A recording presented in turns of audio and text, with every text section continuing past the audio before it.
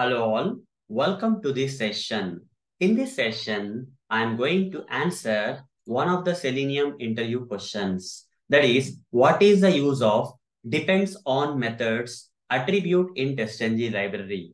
Let me answer. By specifying this attribute before a method, that method can depend on one or more methods. Okay, let me practically demonstrate how that is possible.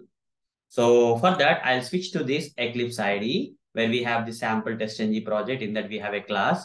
Here, I'll create some method, public void sample one method, and I'll convert this method into the TestNG test method first of all, @test. Okay. For the mouse, on this method, and import this from TestNG library, and simply write down system.out.println and sample one method got executed. Okay. Then I'll create few more methods. So here I'll just give the priority as 1 for this method so that it will run first. Okay. Priority is equal to 1. So if there are multiple TestNG test methods here, the priority 1 method will run first. Okay. This one has a second priority and just make it sample 2. Okay. So now here I'll say sample 2 method got executed. Okay.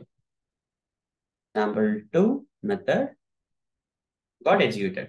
Okay. Done. Then I'll copy this one and create one more. And here I'll simply give depends on methods attribute and say is equal to. If you want to specify only one method name, then you can do like this. Okay. Sample one you can say. Okay. This one is 3. And this one is also 3. Okay. If you have only one method, you can write like this. Depends on methods is equal to sample 1. So this method is only going to be dependent on sample 1. If the sample 1 method gets executed, then only sample 3 method will get executed. If this fails, okay, if this is executed and is passed, then this will be executed.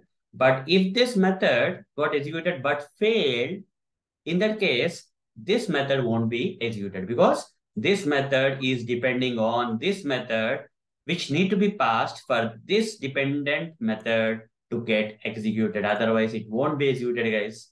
Okay, so let's run this and see.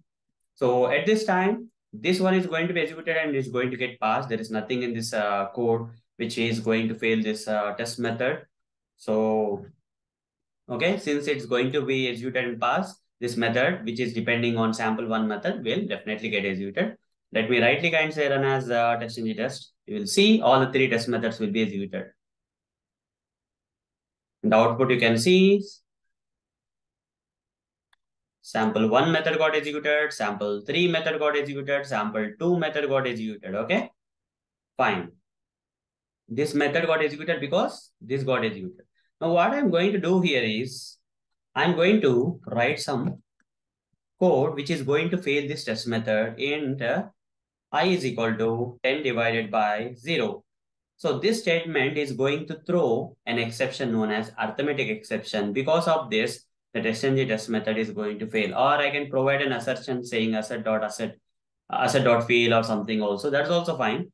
Somehow, because of an assertion error or exception, the test method is going to fail. Because this gets failed, this won't be executed. Okay? We can see that now. Only this method and this method will get executed, but this sample 3 method will not get executed this time. You see, sample 1 got executed, sample 2 got executed, but can you see anywhere sample 3 got executed? No. Okay? Because of the arithmetic exception in the sample 1 method, the dependent method got skipped. It got skipped, guys. Okay? Sample 1 got failed because of which the dependent method got skipped. And there's one more thing where here using this attribute, this method can not only depend on a single method like sample 1, I can make this method dependent on multiple, more than one method.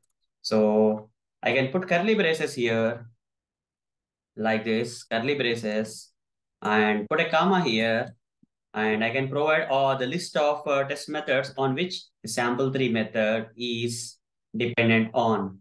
Okay. I'll remove this code which is going to throw an exception and fail this test. Now, both of these test methods on which the sample 3 is dependent on are going to be executed and are going to get passed, and sample 3 method also will get executed. Okay, so let's run this. So sample 1 and sample 2 are going to get executed and get passed. So sample 3 also will get executed. Sample 1 got executed, sample 2 got executed without any issues, no failures. So sample 3 also got executed. If any of these methods on which the sample 3 method, test method is dependent on fails, then this is not going to get executed. For example, here I'll say int I is equal, or I'll simply write as a dot fail. Okay, directly fail. When this statement get executed, the test will fail since one of the test method out of this test methods on which this particular test method is dependent on is failing. Hence, sample 3 method will get skipped and it won't get executed. Okay, this one will pass. This one is going to fail because of asset.fail, and because of which this method which is dependent on these two test methods, if one of these methods out of this list of methods fail, then this method also will fail. Right click, say run as TestNG test.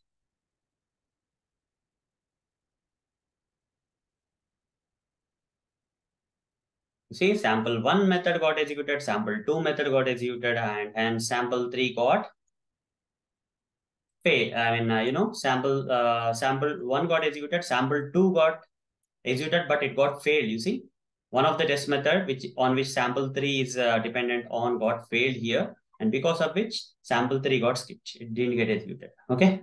So hope guys you got the answer for this question. That is what's the use of depends on methods attribute in TestNG. So if any of the methods on which this attribute specified method fails, okay, dependent method fails, then this method provided with this attribute will not get executed. Okay, that's the purpose. So that's all for this session. Thank you. Bye bye.